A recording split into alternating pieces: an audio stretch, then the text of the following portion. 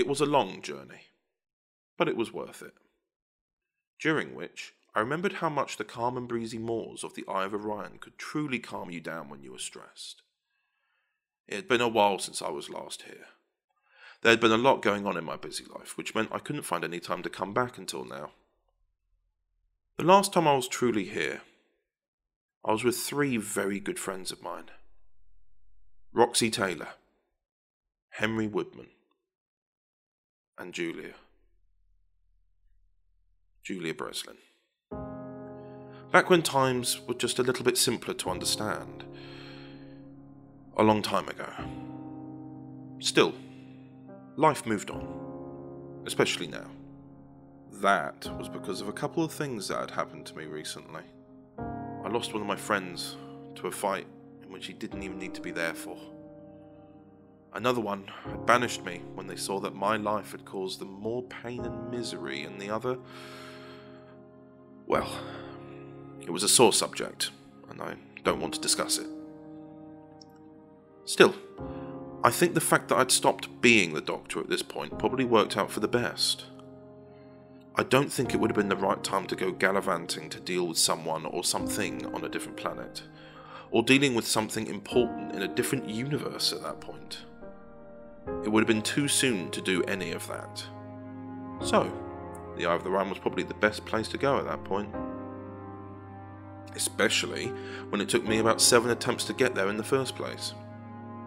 Still, it was the best place for me now, especially as the walk from the inner moors to the TARDIS took my mind off most things. Though, that could be due to the bombardment of positive ions that the place had. It was named the most tranquil place in the universe for a reason. And now that was going to stop as I was getting nearer to the TARDIS. I opened the doors and walked into the threshold leading to the console room. The doors closed behind me as I walked further in. I think after a long trek through the Eye of Orion, I wanted to go somewhere else. Somewhere a little less complicated. Unfortunately, what happened afterwards made everything else seem a lot more complicated in hindsight. I operated the numerous controls with the good idea of just leaving as soon as possible to be somewhere else. I hoped that this wouldn't take more than a minute. I also hoped that this wouldn't turn into a therapy session. Because usually, therapy sessions never work. In my case anyway. I turned out to be the therapist in question, and that usually ended up not working.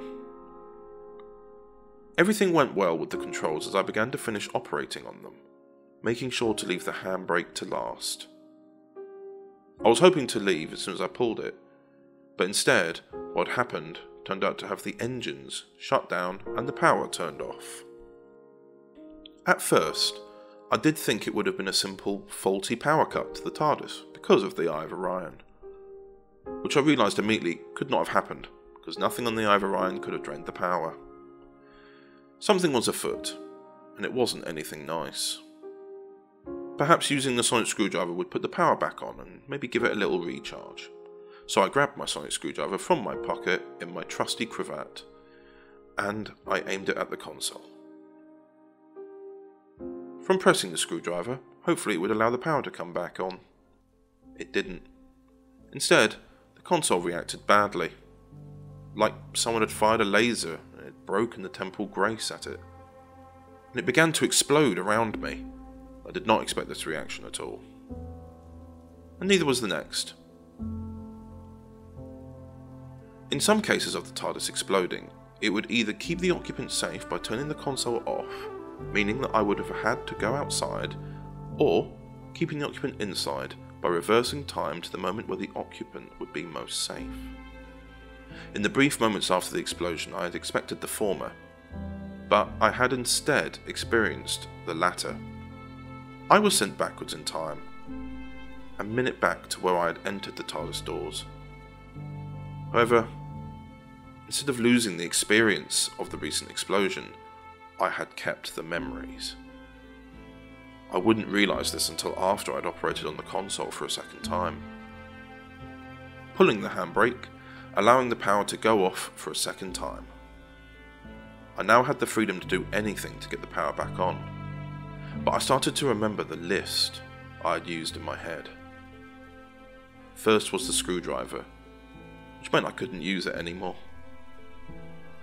Perhaps I could turn the power back on by something underneath the console.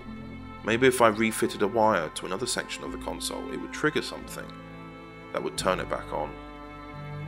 It wasn't the best idea, but it was worth a try. I rushed over to my chair in the room to drag the box out underneath. Oh, the many questions by my friends about why it was under there. And the many excuses I had, such as needing it to reach an all-important book in my library. No, it was to fix the console. What silly reasons I had to think up to hide it from everyone else. I opened it up to find all manners of things inside. Another sonic screwdriver, which I obviously couldn't use. But a non-sonic screwdriver? I suppose it was worth a shot. I rushed back over to the console, going underneath to unscrew the screws on the panel on the other side of the console. Screws dropped and I hesitated, wondering if the explosion would happen again. It didn't, as the panel fell with the wires amassing around the space around me. Now, I didn't need to find a certain wire, just any wire that I could take out and then reconnect again. So I chose the first one in front of me and hoped for the best. Unplugging it, unplugging another one, and plugging the first one into the other slot and vice versa. Now that should have worked. The console decided to blow up in my face again. This time, I had less time to brace, due to being at the epicenter of the explosion. A shame. I would have liked a couple more seconds. But if this reset had happened once, it could happen again. I just had to wait it through, and I was back where I was, in the TARDIS. The door opened, and then closed. Now I had to wonder how long this loop would go on for. I had experienced loops that lasted seconds, minutes, or hours in my lifetime. Never days or weeks. Usually by the time the loop would have reached a couple of hours, I would have usually fixed it by that point. At this point, the loop was only about 5 minutes in length overall, so I had a long way to go until it reached the point of hours. But by then I was wondering how long it would take before I went mad. It used to not take long back when I was younger in age, but nowadays it would just have to depend on the situation. The one I was in at the moment, though, child's play. The power switched off, and there I was, back in the freedom period. Checking with the list in my head, I tried the sonic screwdriver and I tried the wires. But what was next on the list? I had to think for a moment. There were many ways out of this, until I thought of my next one. Using the other controls because it had the handbrake being the cut-off point, couldn't it? Well, if this didn't work, I knew I had another try coming up. Though which one to use? The dimensional stabilizer? The vector tracker? Maybe I'd kept the vortex loop on by mistake. I checked for the last one by walking around the console, and no, it wasn't left on by mistake. Good, just needed to check. But perhaps that would be the control to turn on. Keep the vortex loop on, that would be a great idea. I had to take the chance, and so I rushed over to the control, left it on, and then used the handbrake and hoped for the best. Except it wasn't. The explosion still happened, and I still faced it, just like the last time. I only had a brief couple of seconds before the next loop, because I was standing right by the console. I started to think of something, but I didn't have enough time before the next loop, so I had to wait until everything came back. Which it did, momentarily. And then I had that last thought, interrupted by the blast, which was continued in my head. If the TARDIS exploded because I kept going near the console, would it still explode if I went nowhere near the console and had, instead, went to the doors? A good idea. So I thought I would try that when the loop finishes, which was in the next few seconds. With it ending, I made my way towards the doors, hoping that they would lead back to the outside of the moors. However, I wish I'd remembered something as I opened the doors. Because as I opened it, I encountered a wall. The same wall that the TARDIS puts up when the defences have gone off, which means I couldn't get back to the moors, because the console had detected a change. It had decided to explode again, which meant I was going to face the loop again, which by the fourth time was really getting repetitive. I let out an audible sigh as the explosion succumbed me. I had to change my tactics. No more staying inside of this room. I had to leave it and go further into my ship and find a way to break the loop. Right, that's my plan sorted. Time for the next loop. Loop number 5. Let's go. The loop began again. The doors were opened and the console operated on. The power switched off. It was now time to run. And off I went. Through the corridors, running as fast as I could, because if I stopped I would have to endure another loop. Despite the fact I have so many ideas still stuck in my head, I really just don't want to use them when the loop happened again. I ran along the corridor until I found the nearest door and closed it. I braced for impact of the explosion, but it didn't happen, for once. However, I was stuck inside the library, which would have been fine on any other day, but not today. Unless I had a book that could fix all of this, which I knew didn't exist, so it was worth us trying to find one. I was stuck. I think for the first time in a long, long while I was truly stuck in one room and I couldn't get out without having to do this all over again. Especially when leaving the room through the way I came meant another death. There's another door at the end of the room. Well, opening it caused the explosion to occur. I guess I could find out. Maybe I wasn't stuck after all. So I walked over from the first door to the second. I had to make sure that I wouldn't knock over anything. Despite none of the books being connected to the console, it was just that I didn't want to deal with any of the mess that would be involved. Sometimes, one book on the floor could be the bane of my existence to clean up. But I had to reach the door. And open it to find a way out of the room so I could get closer in. Except one of the books did fall over. But instead of it falling to the ground with a thump, it shattered like glass. The TARDIS was now trying to do anything to get me out of the safer rooms and back into danger. Another book shattered to the ground, followed by another one. I had to get out of there. Too much glass would keep me from the door. I was almost there, but so was the amount of books shattering to the floor. I had my hand reach so far and so close to the door handle. But then my hand was cut by one of the books falling down in front of me. I had to ignore the cut and get to the handle, which I did with some grandeur. Opening it led me to the next room, which was a relief for once. I took a couple of seconds to regain some of my breath. During those couple of seconds, I looked at my cut hand, and it wasn't cut anymore. It didn't cause me to think of all the theories of how it could have disappeared in seconds, but it was peculiar. Unlike the room I was standing in. The room being what I entitled as the Room of Clocks. I used to have a grandfather clock in the console room, just as a reminder of how time flowed through the day. But when the Master had started using grandfather clocks as a basis for his escape plans, I had to move them away from the console room. It was best not to have them where he could find one to escape in, despite the fact that none of them had even had time travel capabilities. I looked at one, and it read 5:15. The arm that operated the seconds kept going and going. And then I looked closer in.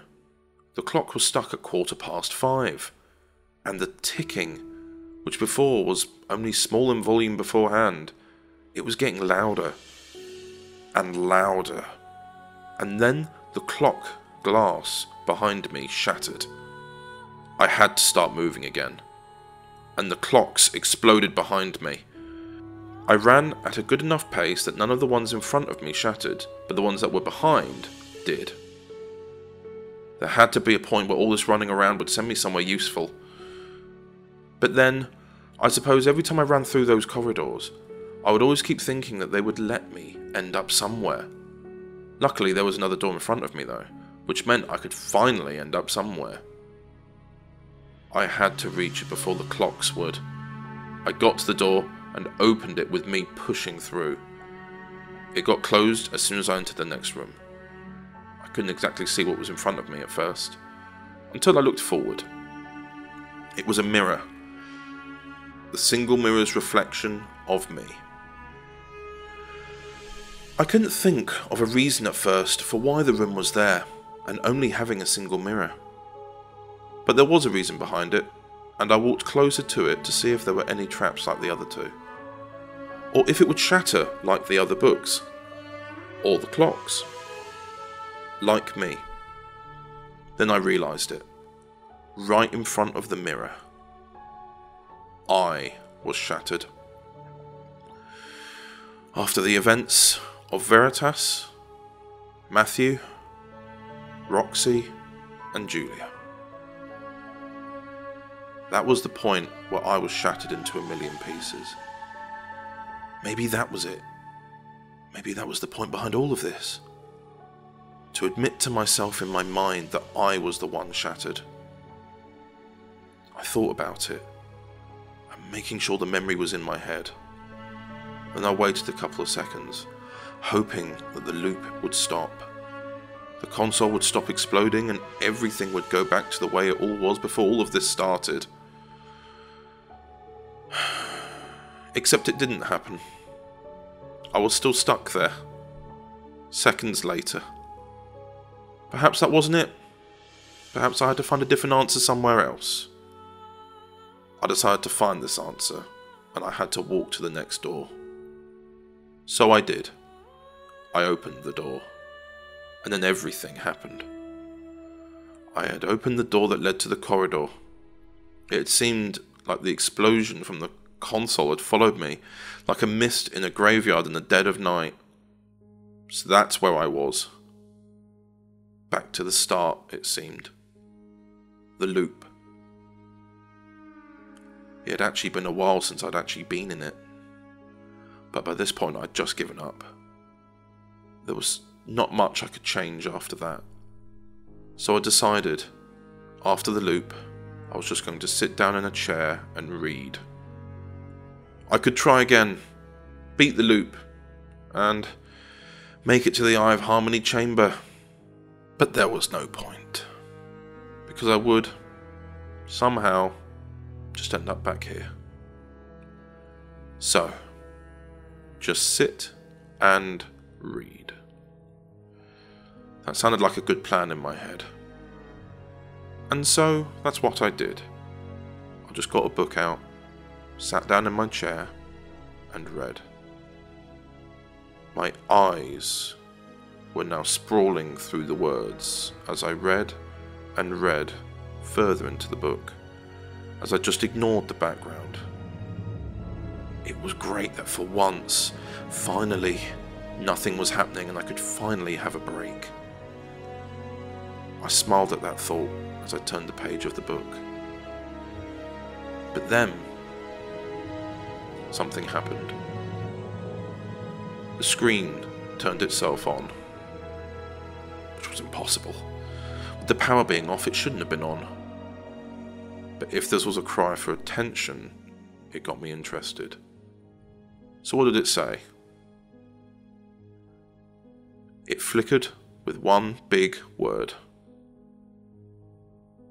Talk. But talk about what?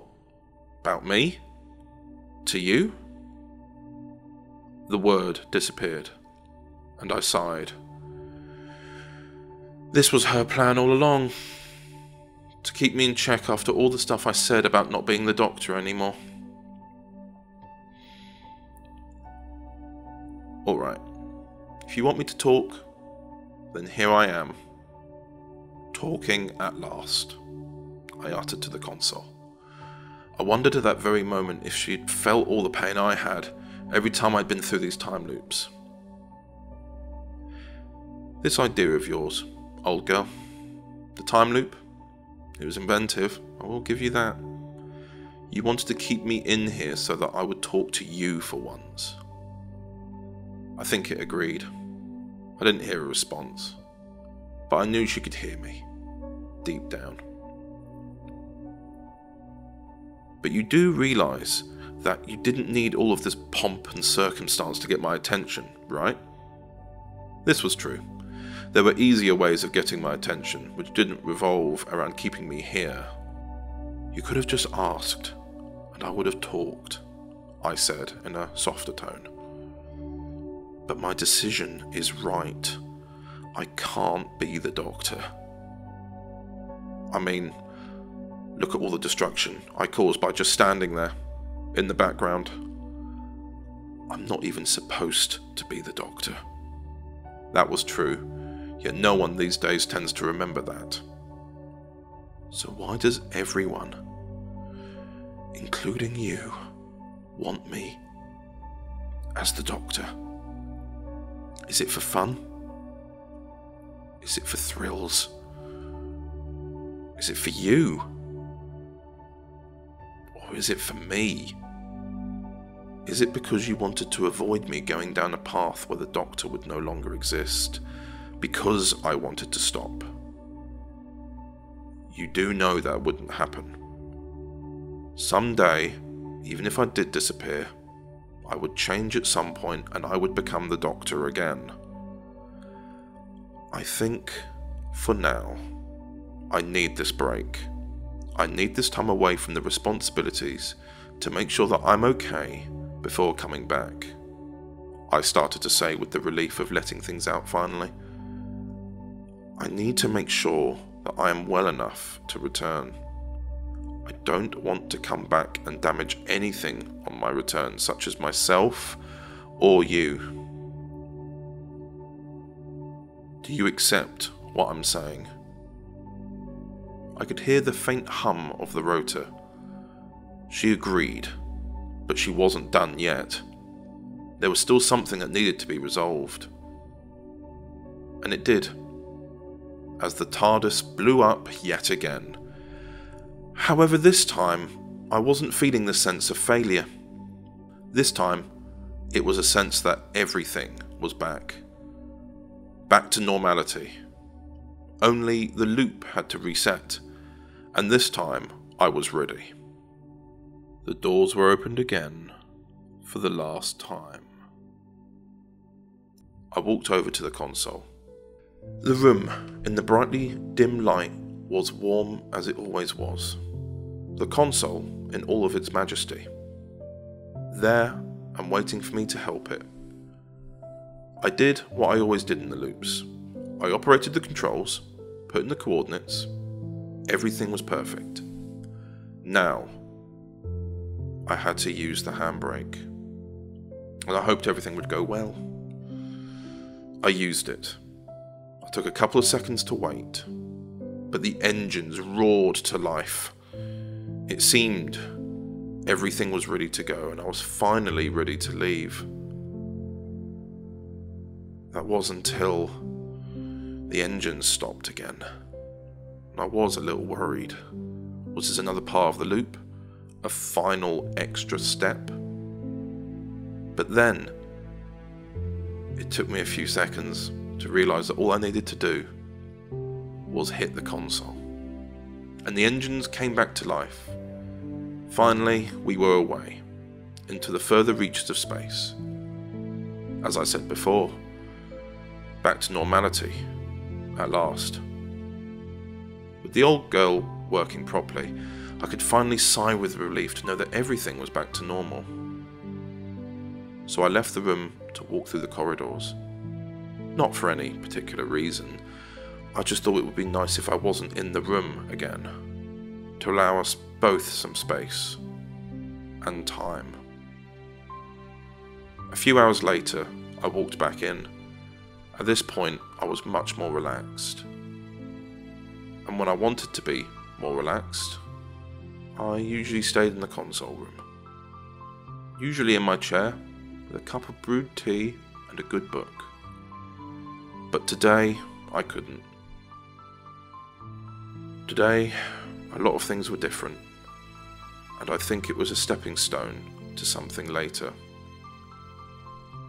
So I stepped in, stood in the room, and said something. I know I'm still not the Doctor, but I think about the events of today. everything you've done is going to get me one step closer. However, I do hope this doesn't happen again, and when I return, it will be by my own measures. The console hummed in agreement as I stayed, standing there.